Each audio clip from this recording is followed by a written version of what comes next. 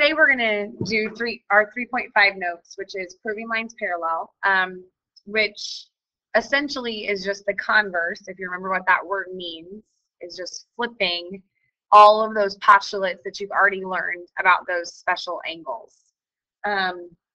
So the first one we have here is the converse of that corresponding angles postulate, which is just saying that if corresponding angles are congruent, then you can determine lines A and B in this picture would be parallel to each other.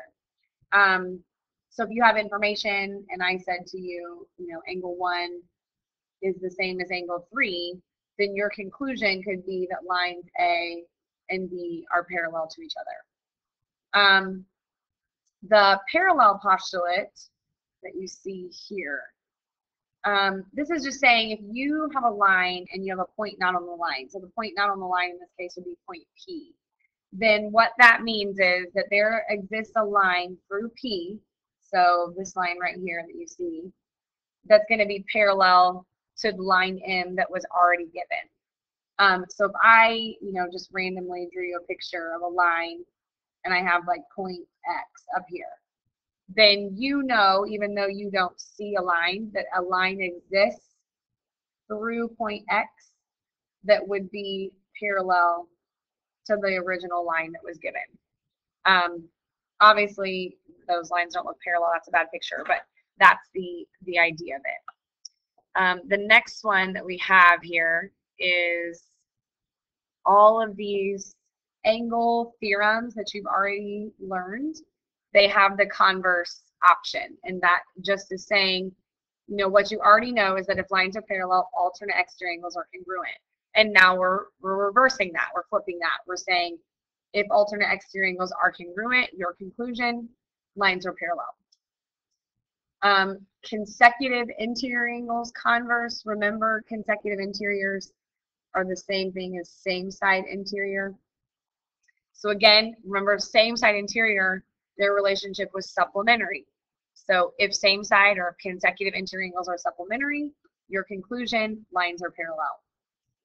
And then our last one here, the alternate interior angles. Remember that if alternate interior angles were congruent, or if lines were parallel, alternate interior angles were congruent. So the converse is if you know that the alternate interior angles are congruent, your conclusion is that lines are parallel. And then this one, we actually, if you remember, we did do this one where we said, that idea, if over here, if line R is perpendicular to line P, which it is with that box, then the conclusion was it also had to be perpendicular to Q if P and Q were parallel. Now we're just flipping that. So if like if these two boxes right here are here, if you have a transversal and it's perpendicular to two lines, then your conclusion is those two lines have to be parallel to each other.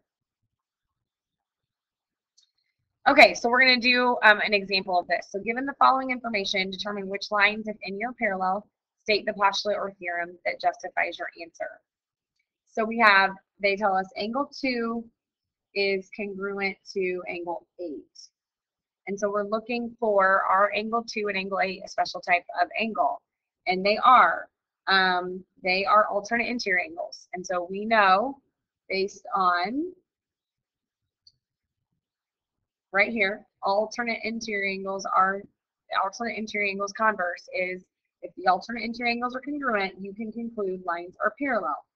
So the lines that would be parallel in this case, so if you get confused, if you highlight angle 2 and then highlight angle 8, remember the line that they both have is your transversal. So in this case, line L is my transversal, so the other two lines are A and B. So line A would be parallel to line B, and that reason would be our alternate interior angles converse theorem. And I'm gonna run out of room here, so hopefully you guys can follow along. All right, let's go to angle 3 congruent to angle 11.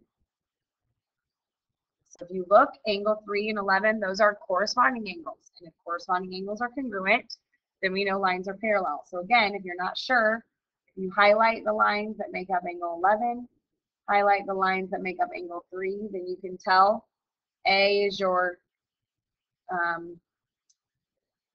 transversal, and then the two lines that would be parallel would be line L parallel to line M, and that would be the corresponding angles converse postulate. And I'm going to abbreviate when I can. All right, next we have angle 12 congruent to angle 14. So here's angle 12 and here's angle 14. And those are alternate exterior angles. And if alternate exterior angles are congruent, then lines are parallel.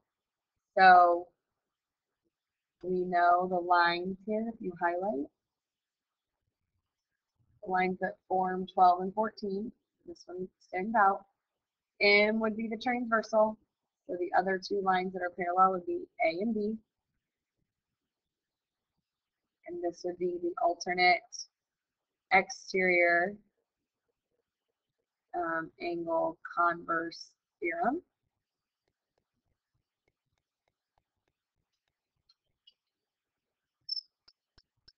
Next we have angle 1 congruent to angle 5. So 1 and 5, those would be corresponding angles. If I highlight, we know that if corresponding angles are congruent, then lines are parallel. So here, line L is my transversal. So that makes A and B parallel to each other. And that's that corresponding angles converse postulate. So we're adding converse to this because it's just the reverse, being able to say lines are parallel now.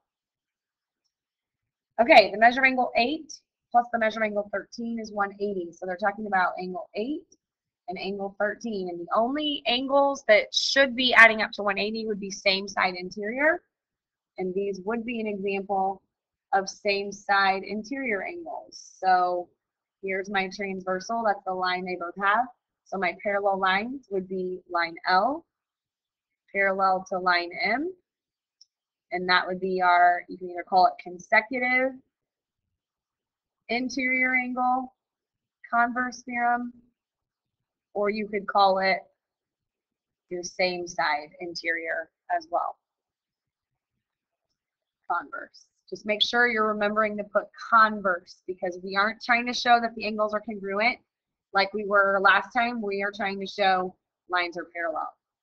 And then your last one, angle 8, congruent to angle 6. And if you recall, those angles are vertical angles, and there's nothing that says if angles are vertical and they're congruent, lines are parallel. So in this case, no, lines would be parallel based on that information.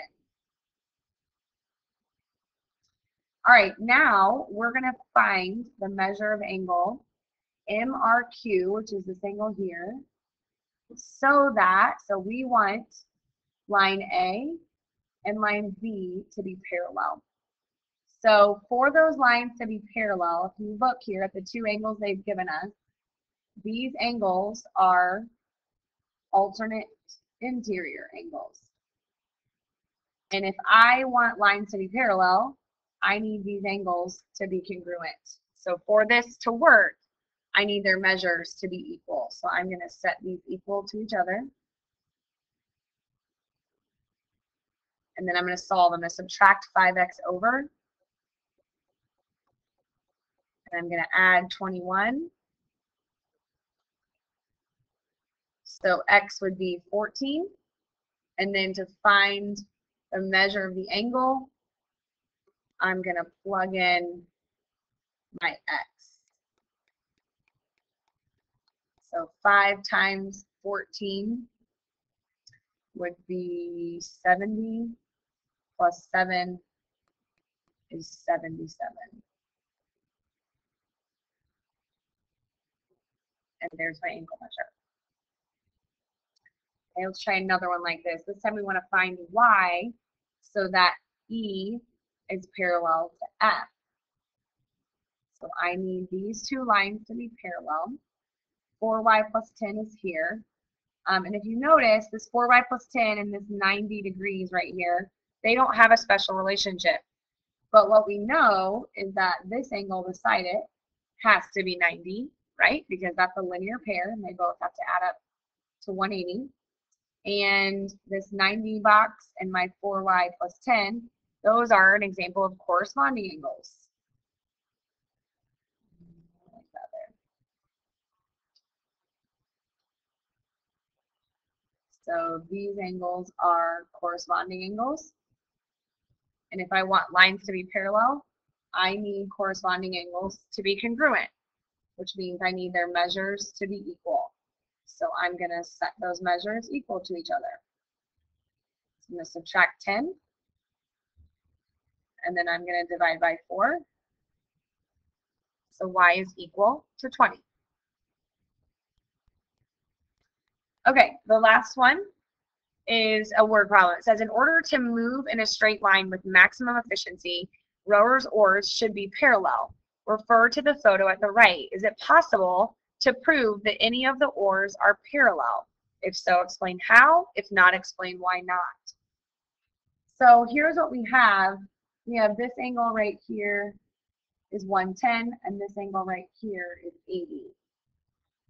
So I think that, it's important to remember that this angle beside this 110, this is a straight line, would be 70 right here, because those are a linear pair, right? They have to add up to 180.